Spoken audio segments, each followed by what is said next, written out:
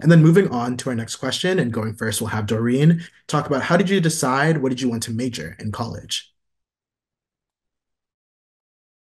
Okay, so I'd say deciding what I wanted to major in college was quite a journey that I had to go through because for so long I had to think of, so what do I want to do in the future? You know, that question would always be in my mind whenever I meet someone. So what do you want to be in the future? You know, that question would always be in my mind. And I'd say one thing that really helped was seeing, so what am I passionate about? So like what have I been involving myself in the last past years? And one thing that I did notice is I've been really involved in terms of like environmentally related issues. So I do like climate action programs in my community, whether it be climate education programs for like the youth in my community or like beach cleanups, you know, those sort of initiatives.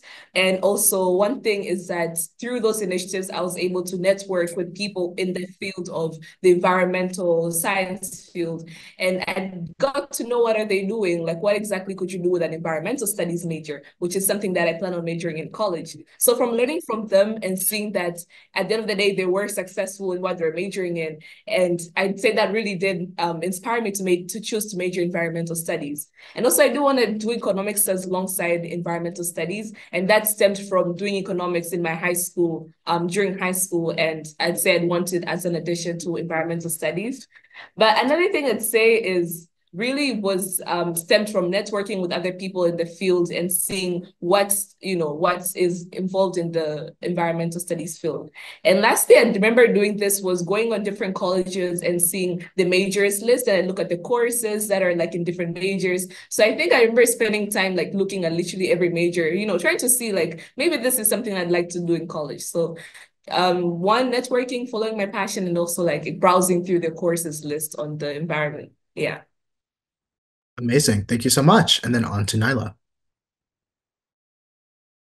Um, so for me, when I was choosing my major, I kind of thought of what I've been good at the past 4 years in high school. Because when you are in high school, you have a broad range of like classes that you're taking: history, science, English. And I kind of thought of what I enjoyed the most and what I was good at, and also what I wanted to do in the future.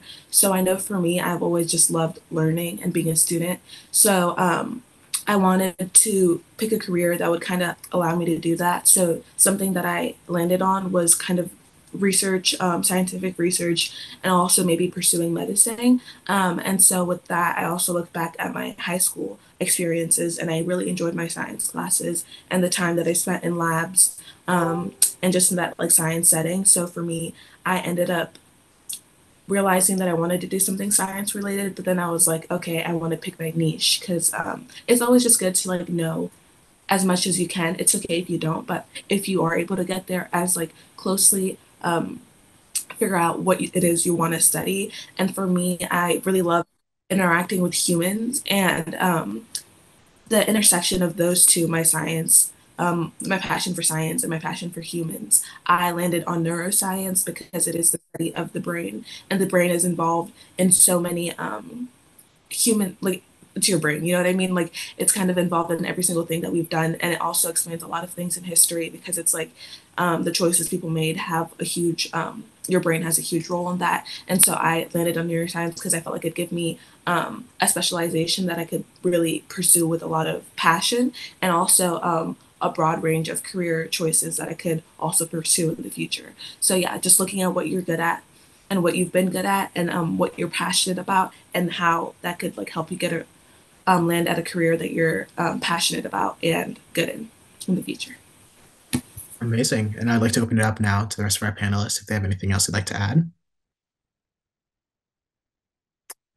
Awesome. I would really just echo what both of Doreen and Nyla said, especially Nyla in terms of do what you're good at, I would say. I think for me in high school, I struggled a lot with the maths and the sciences. Like obviously they weren't terrible, but they were not classes that I enjoyed. I didn't really get that much joy or like things that like excited me when I was doing them. So almost the opposite of Nyla. I knew that like reading, writing, researching, that was the kind of things that I was good at, and there are careers in that field. So I think it's really important that you obviously do something that you could see a successful career in, but you also do something that you would somewhat, at least at a minimum level, I think enjoy is really important and that you'd be good at. And I think a really big reason for this is because college is harder than high school. The classes you take will be more like difficult than the ones you took in high school. So if you were struggling in classes in high school, do note that like those would be ones that you had to build up once you get to college. And for me, I knew that the maths probably wouldn't be my journey, but that's why I ended up going into political science and government and politics because those were things that I had one a lot of background in and things that I did well in high school. And yeah, all right, awesome. And